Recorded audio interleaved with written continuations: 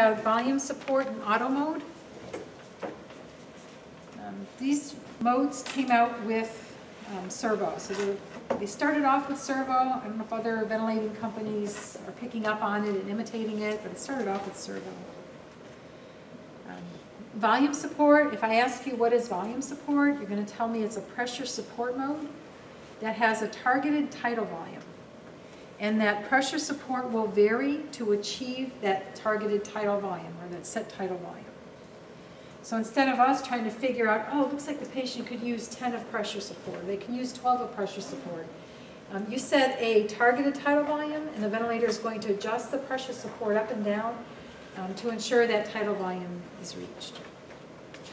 Now, if they're in volume support and they stop breathing, the ventilator will switch over to volume control and start ventilating the patient.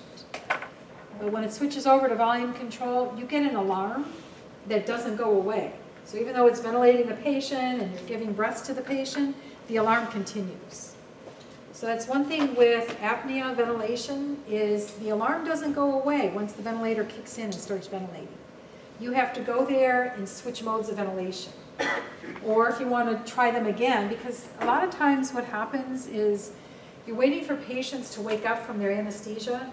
So they went to OR, they were given a lot of anesthesia, and you're just waiting for it to wear off before you want to extubate them and know that they're going to breathe okay on their own. And sometimes they'll wake up, breathe for a few minutes, and then fall back to sleep and stop breathing.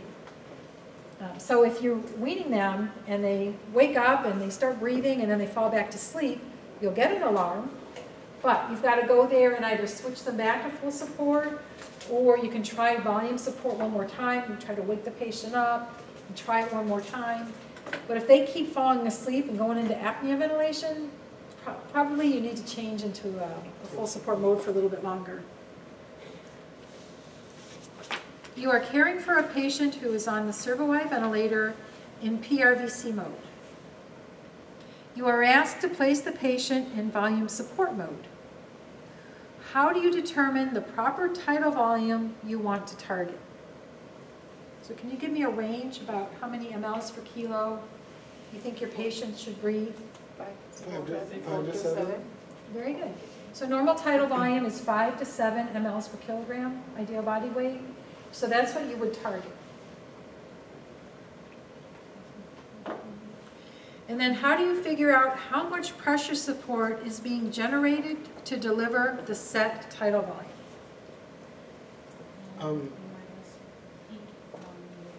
Or you just look at the pressure support, right? I mean, it's a pressure support mode.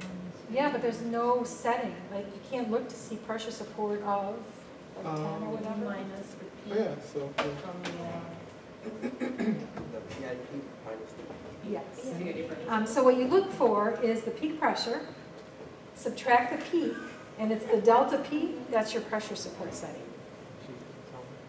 So what if you're in volume support and the peak pressure is like 30 centimeters of water and the peak is 5? Yeah, that's a delta P of 25. It's high. And if you're getting normal tidal volumes back, what does that tell you about the patient's lungs and their ability to be weaned off the ventilator? Well, they're getting lots of help. They're stiff. Yeah, the lungs are stiff, and that means that they're going to need a lot of help. If you were to extubate them and they have to breathe with those stiff lungs, it's going to be really hard for them. They're not going to make it for very long. So you always want to keep an eye on what the pressure support levels are. I mean, if somebody has a pressure support of 10 and they're doing great, that's a good indicator that they're ready to be extubated.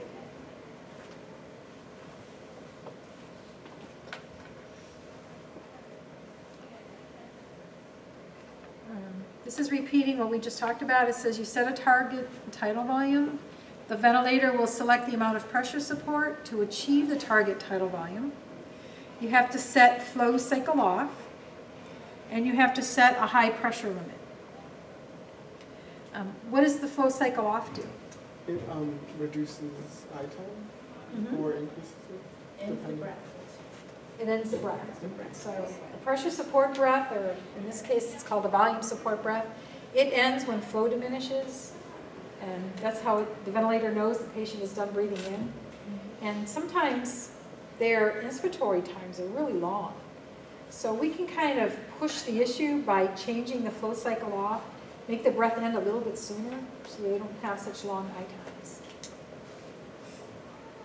And then for a high pressure limit, why do you think that would be necessary if we're in pressure support? Because you didn't set a pressure, the ventilator selected it, so it may adjust to meet that targeted tidal volume. So it may go up really high, and you don't want that. Very good. Yeah, the pressure support can go as high as your alarm setting in trying to deliver a breath to the patient. So it can deliver high pressures if your alarms are set high. That's one thing to be cautious of. All right, so that's it for volume support. Has anybody used it? No, I use Automode. With volume support?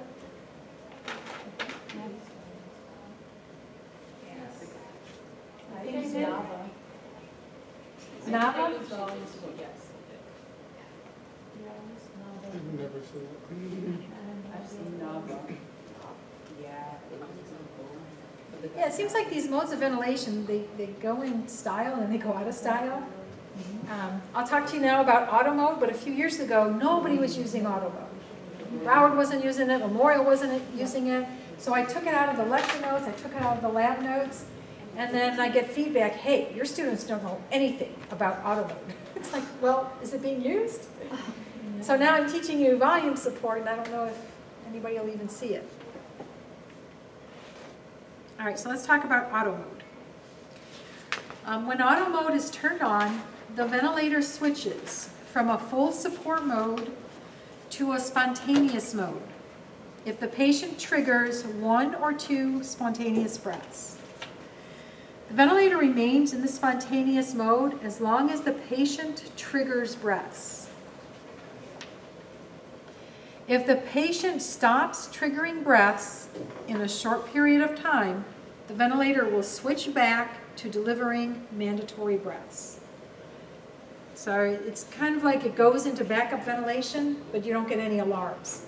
It just does it without setting off any alarms.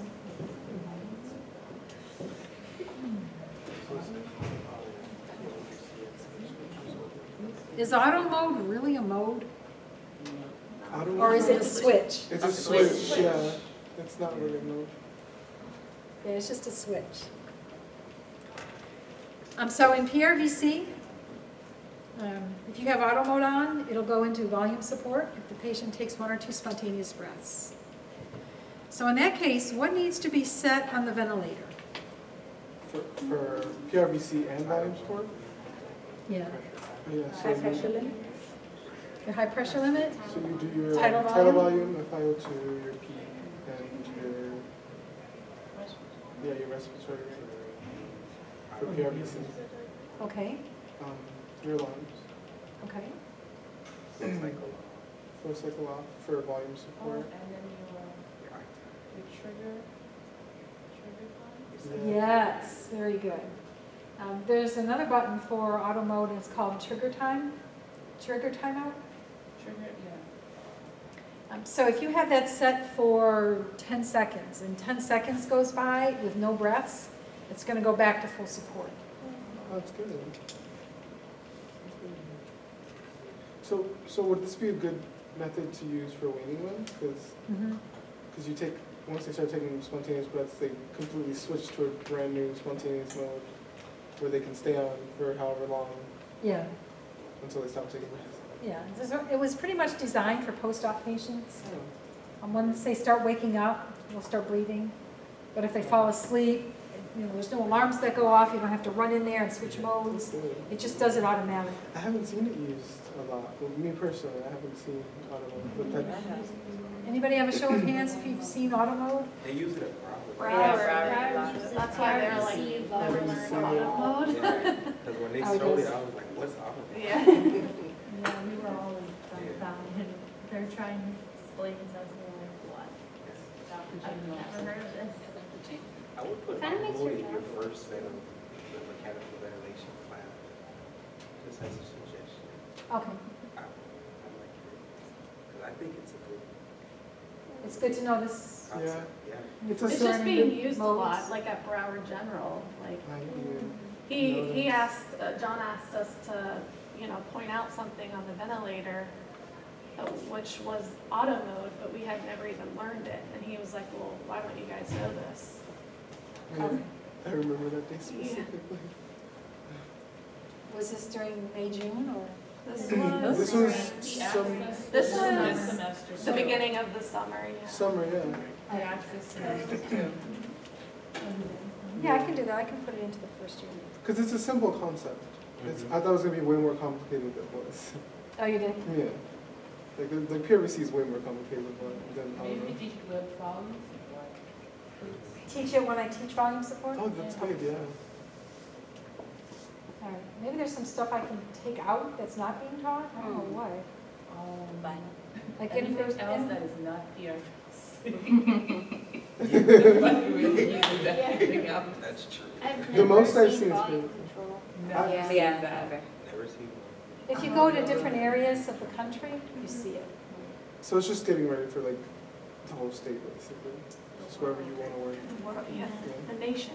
The nation. Yeah, so the Servo-Y reps have been, I don't know if I'm repeating myself, but they were very proactive in this area with Broward General and Memorial. Always available. You need something and they show up or they're on the phone right away. So the hospitals became almost complete servo and everything that has to do with servo, and everything else, they just kind of went by the wayside. Like Puritan Bennett, I think that's like the #1 selling ventilator in the world, but the reps around here were terrible. You call them, they don't come, you ask for an in-service, they're too busy, they don't show up, and who wants to buy a ventilator from somebody like that? Yeah. So, yeah, and you'll see Puritan Bennett or the PB840s everywhere. So, Yeah, I do see a lot of we views. saw it in Texas. Lisa told us about this one, I think it's Fortran or Voltran. And it's like, It's used up with Bethesda. it's plastic, it's for transportation. It's literally like just 3 pieces of plastic put together. It has a PEEP valve, pressure valve, and you hook it up to a flow meter, and it's, No Your- electricity? no, It's just a genetic. let me see if I can find it. Oh, you're talking about that ventilator that you saw? Like, that's for MRI, isn't it, if it's made out of plastic? It Because, can't sometimes because it has metal springs. One of the therapists said they used to use something like that. I have no idea, but I want to finish this. it's called, how do you spell it? I'm gonna look it up. I think it starts with a, let me see. Typically plastic, right? That's Oh, what you I do.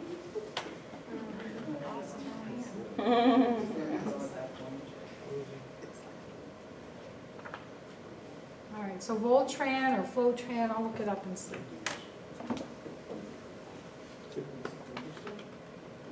I can text Lisa and ask her. Okay. All right, so with Automode, you're switching between PRVC and volume support, and it sounds like that's what you've seen. But you could also switch between pressure control and pressure support, or volume control and volume support. So you have more than just the PRVC volume support. How can you tell which mode the patient is currently in? Doesn't the auto mode kind of turn into a different color? You get a And then- green light with the auto mode. Right. Which That means that you're in the spontaneous spontaneous. side of it. You'll see pink every time the patient initiates a breath in the graphics.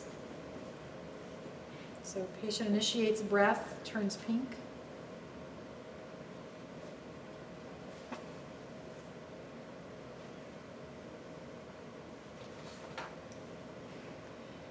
How can you tell the amount of time that the patient has been breathing spontaneously or has been receiving full support? You have to go into trends. Trends? Yes, so open trends. I see a lot of doctors doing that. They Oh, do the really? Trends very often. Because it's possible you could walk in the room and you say, oh, the patient's breathing spontaneously. But have they been breathing spontaneously for the last 2 hours, since the last time I was in here? How are you supposed to know? Are they switching back and forth? Like 1 minute they're full support and they wake up. So the only way to know is to look at the trends and use your cursor to go along the last 2 hours to see what the respiratory rate was and what breaths were spontaneous. Automode is designed for patients waking up from anesthesia and sedation. It can also be used as a weaning mode. It's not recommended for patients who have a high work of breathing because the ventilator will not provide any support to the patient. So that goes along with TRBC, with volume support. The harder the patient is working, the less the ventilator helps them. It's trying, it won't try to help the patient. It makes the patient initiate the breath. Initiating and moving good volume.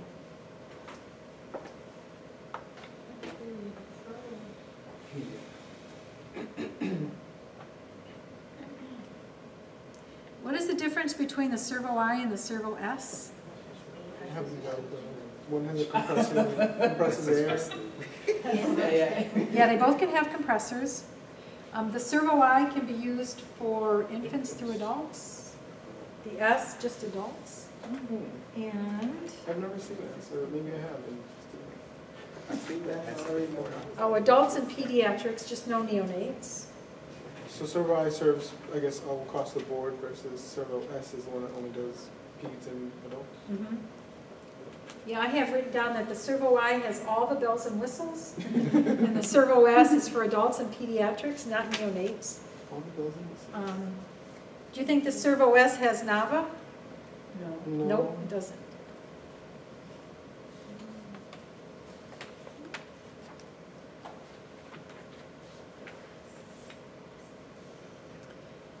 And when you're adding an external flow to run a nebulizer that you added to the circuit, this tells you why that's not a good idea. When you add an external flow, you're increasing the size of the tidal volume. Remember, that's not a big deal for adults because it increases, what, about 110 mLs, I think. So if you increase an adult's tidal volume 100 mLs for 10 minutes, It's okay. that's okay, but do that with pediatrics. That's a lot of barotrauma and volume trauma. It'll change the FiO2 being delivered because if you're running it from a flow meter connected to 50 psi O2, now you're increasing the percentage of oxygen. The nebulizer will nebulize during exhalation. That's going to waste the medication. It negates the low volume alarm. So if you're adding 7 liters a minute to your circuit and your patient stops breathing, you're not going to get a low volume alarm because you're adding all this extra volume to the circuit. The other thing that happens is the ventilator cannot sense the patient's inspiratory effort when you have a nebulizer in line. Because of the flow? Yeah. Yeah. So at that point, would you just change it? Well, pressure would make a difference either then, right? Yeah, you can change it over to pressure Pressure sensitivity during the Meanwhile. treatment. Oh, okay. Yeah. That's good. And that's it. That's it? Yeah, so the 840, I'm not going to tell you about because you guys aren't using it. We don't see it.